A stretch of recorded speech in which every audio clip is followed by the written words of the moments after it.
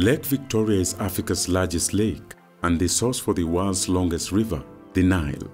Home to an estimated 350 different species of fish, Lake Victoria is a vital resource to those living in surrounding areas.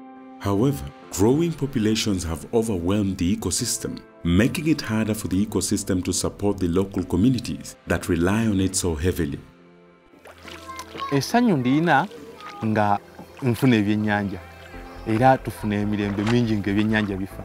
Naye ekizibu kya byonna nti singa ebyennyanja biba bibuze nga tebirabika. Kati ng'ebiseera biri eby'emabega ebyennyanja byali bibulidde nga ate essanyu likuggwako nga yadde ogenze kuvuba naye ng'ogenda vvayo nga tolina yadde ekyennyanja ekimu.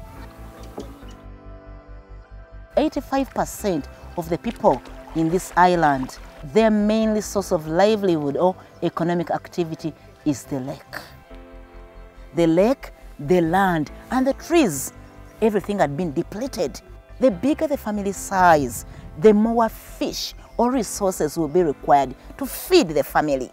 To reduce threats to biodiversity conservation and ecosystem degradation in the Lake Victoria Basin, and simultaneously increase access to family planning and maternal, newborn, and child health services in local communities, Pathfinder International and local partners created the Health of People and the Environment Lake Victoria Basin Project, or HoPE-LVB.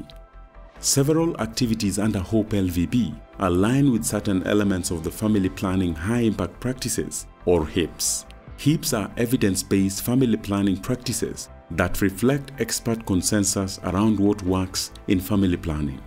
The HiPPs elements that HoPE-LVB implemented include training and supporting community health workers, working with community groups and leaders to conduct interpersonal communication and community group engagement activities, and encouraging leaders at all levels of government to broaden the reach of family planning services in the project areas through advocacy and accountability efforts. Okusomesa abantu ku byalo byaffe buli omu okusinziira ku kyalo gy'ava nga tubasomesa ku byobulamu, enteekateeka y'ezzadde ennungi mu maka, okugemesa abaana, okusomesa abakyala okugenda okukyalira eddwaliro nga bali olubuto ate n'okuzaalira mu ddwaliro. In addition to counseling with community health workers, women in the area have found the community group engagement activities very helpful. Discussingako tuba tufunye ebizibu lina atubuulira nti obanze yankoze bwenti kinaddekozesa oba kino tukikansolinga nuka nti muno n'omugwera n'omukansolinga n'omugwera nedda ekirina okubaawo n'ekimala n'otereera kati nga nze nkozesa UD nakagimalako emyaka 5 nesigirina mbuzibu bwonna kati ndikyakulabirako kubanga nze gye nkozesa ne bannange mbasomesa ne mbannyonnyola na buli omu n'asima kyasobola okukozesa naye ng'ebizibu tubyogerako nga tuli wamu mu gurupu yaffe. From the start of the project, HoPE-LVB and partners worked on policy advocacy at the local level, which resulted in upgraded health facilities and the creation of local bylaws.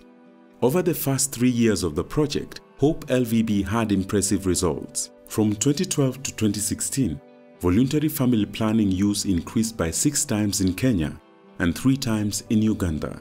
To build on such strong results, HoPE-LVB could benefit from using more HiPPs as the project strives for strong family planning outcomes as part of its overall objectives. To learn more about HiPPs, visit www.fpHighImpactPractices.org.